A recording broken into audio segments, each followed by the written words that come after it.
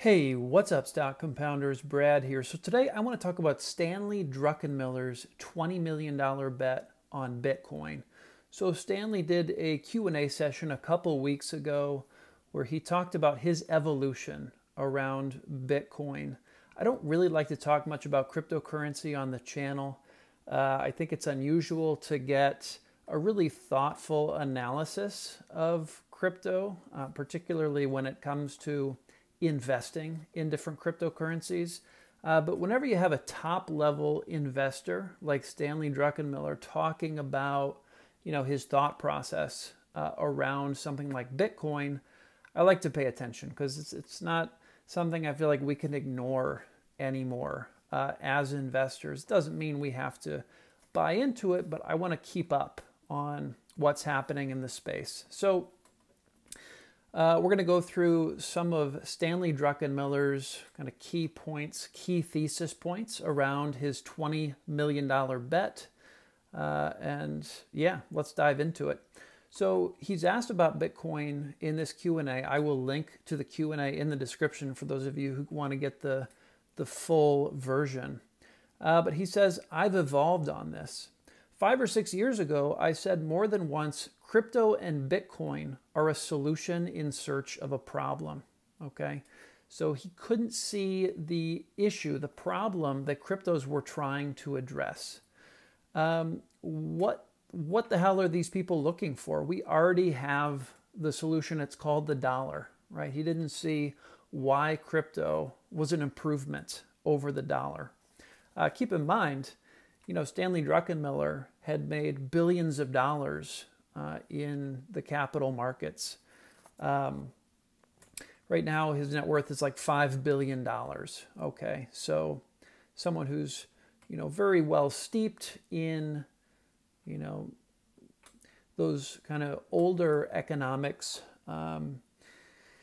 It's, hard to teach a dog new tricks in some ways, but, he stayed open-minded, and we're going to talk about his evolution.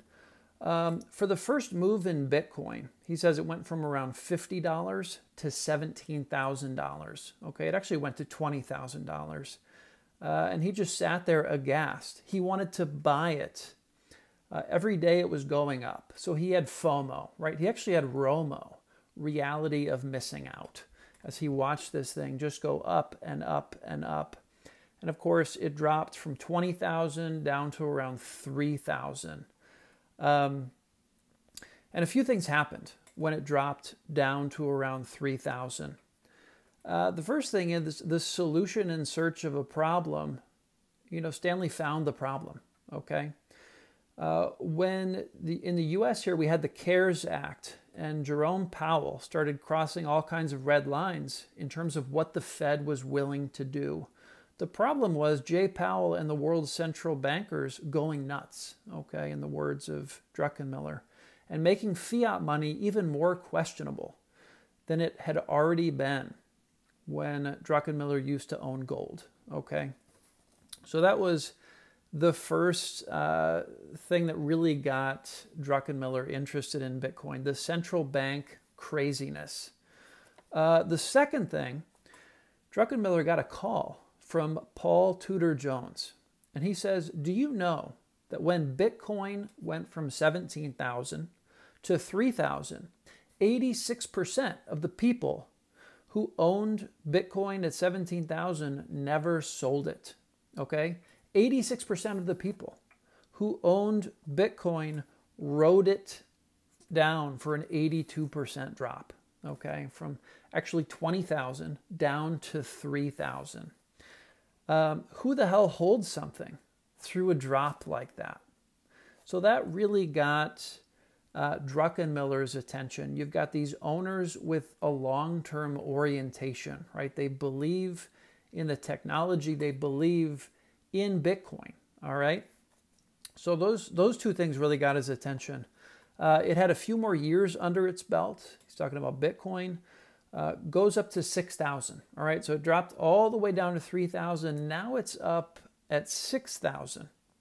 He thought, well, I need to buy some of this because these kids on the West Coast, are already worth more than I am. Obviously, he's exaggerating a bit there. And they'll be making a lot more money than me in the future. All right, so clearly Druckenmiller had some FOMO that was operating. And it's kind of interesting how straightforward, how direct he is about experiencing that FOMO to the point where it seems to have played in to getting him to actually take a position in Bitcoin. For some reason, they're looking at this thing the way I've always looked at gold, right? These kids are looking at Bitcoin the way Druckenmiller has always looked at gold, which is a store of value if I no longer trust fiat currencies. All right, so that's kind of the thesis there. The fact that it had been around 13 years, it had become a brand, right? So Druckenmiller sees Bitcoin as a brand. It's not just this, random cryptocurrency. It's actually got some brand value, some intangible value. He tried to buy $100 million worth of Bitcoin, all right?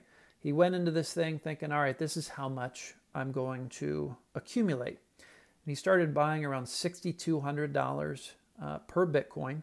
It took 2 weeks to buy $20 million worth, okay? So he's only a fifth of the way into his desired position, and it's already taken 2 weeks to accumulate that. He thought, this is ridiculous. I can buy that much gold in 2 seconds, all right? So he's comparing his experience buying Bitcoin to what it would be buying gold. And it's just not, it's not adding up. He doesn't like that it's taking so long. So he says, like an idiot, I stopped buying at 20 million, only a fifth of the position that he wanted. The next thing you knew, it's trading at 36,000. Okay, so it goes from 6,500 is really where he accumulated that $20 million position. And then it's up at 36,000. Now, when it hits 36,000, he took his cost out, all right? So say, he put 20 million in. So he's selling 20 million worth of Bitcoin at 36,000. Took his cost out and then some, all right? So I don't know, maybe he's cashing out $40 million worth of Bitcoin when it hits 36,000. He says, I still own some. My heart has never been in it, all right? This was really just a FOMO play, a bet that he made because he thought it was going to go up and he was tired of sitting on the sidelines. He says, I'm a 68-year-old dinosaur, okay? And that's part of why his heart's just never been in it. It's not something, I guess, he can really wrap his head around or get excited about, this Bitcoin technology. Once it started moving and all these institutions started adopting it, I could see the old elephant trying to get through the keyhole, all right? So you've got this thing where there's only going to be 21 million Bitcoins in existence, okay? So a fixed supply, and that supply is actually diminishing over time. Obviously, there's still Bitcoin being mined, but, when people lose their Bitcoin, like the story of the guy who had his keys for his Bitcoin on his computer, the computer somehow ended up in the landfill. And of course, he could never find it. So, people lose their keys all the time, so they can't access their Bitcoin. It's effectively gone, all right? So, 21 million is if everyone keeps, access to their keys and their Bitcoin. Obviously, that's diminished some over time.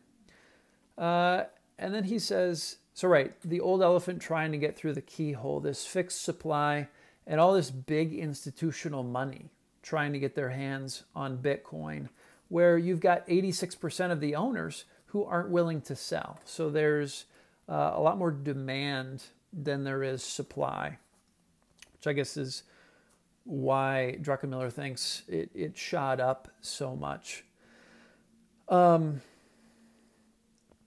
Now, Druckenmiller says he owns this company called Palantir. Okay, most of us are familiar with Palantir, and they announced they will start accepting Bitcoin, right? And this is happening all over the place. You've got Tesla putting some of the balance sheet into Bitcoin. There's just more and more, institutional level players getting into the space. Because it's a brand that's been around for 14 years, because of the finite supply, it has won the store of value game. Okay, that's what Druckenmiller says about, you've got digital gold. All right, that's the store of value in the cryptocurrency space. Druckenmiller thinks Bitcoin, it's going to be really tough to unseat Bitcoin in that kind of digital gold store of value corner of cryptocurrencies. Then you get to commerce facilitators. Ethereum would be the one that's leading at this stage. There, I'm a little more skeptical as to whether they can hold their position. Okay, so that's interesting. It reminds me of MySpace before Facebook, or Yahoo before Google came along. That's kind of where he sees Ethereum. It's obviously got an early advantage. It's got the lead. But he thinks with all of these really smart students coming out of Stanford and MIT and these other technical schools really moving into that space, really interested in the space of cryptocurrency, he thinks Ethereum is likely to be disrupted by some project, by some team coming out of one of these universities that doesn't even exist yet. Okay, so that's his take on Ethereum. Much more risky than Bitcoin. One of the ways we've always invested in the private sector is to try to figure out where the engineering kids from Stanford and Brown and MIT, where those kids are going. Okay, and so many of them are going into the crypto space. So many of them are in love with crypto, right?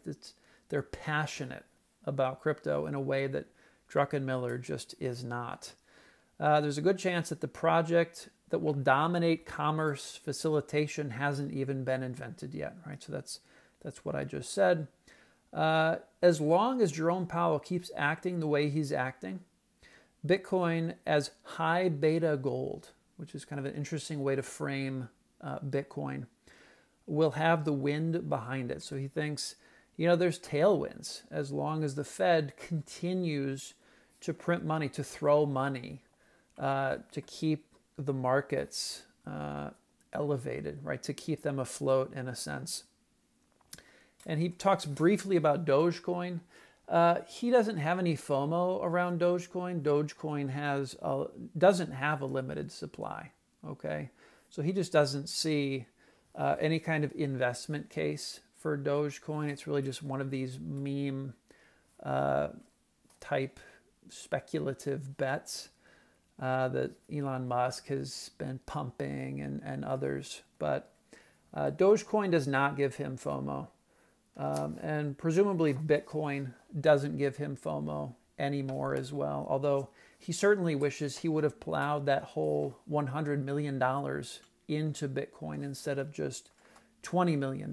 But, I presume Druckenmiller will maintain a position in Bitcoin and ride it for a number of years, which is similar to my approach. I bought at around 9,000 and, it wasn't $20 million. It was a very small piece of my investment pie, really just to have some exposure to Bitcoin and a few other cryptocurrencies, not even really as an investment, just to, one, to have some exposure, also to encourage myself to learn more about the space, to have some skin in the game, to have a bit of an ownership mindset around Bitcoin and Ethereum and a few others. But certainly it was money that I was completely willing to lose if all of that went to zero.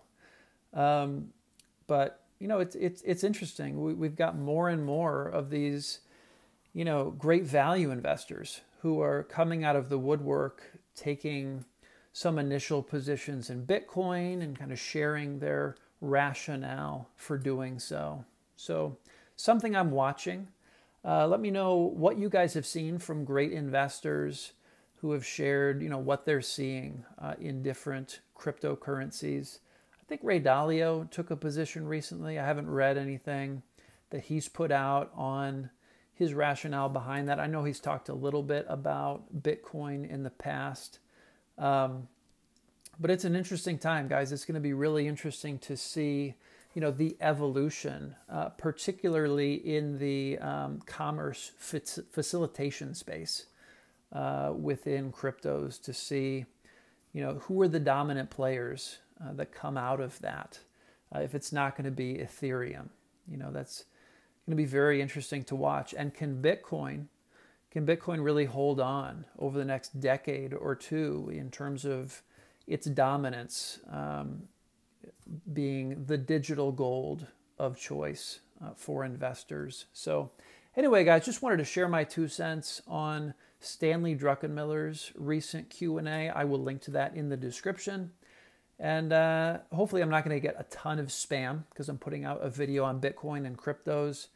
There's all these daisy chain comments that kind of come out whenever I do something like this. So I'll try to stay on top of, blocking the spam that comes out, just to keep it somewhat organized down there in the comments for all of you. But let me know what you guys think about Bitcoin and Ethereum, if you're dabbling in the space, and what you're seeing out there. All right, guys, that's all I got for today. I will see you all in the next video. Take care.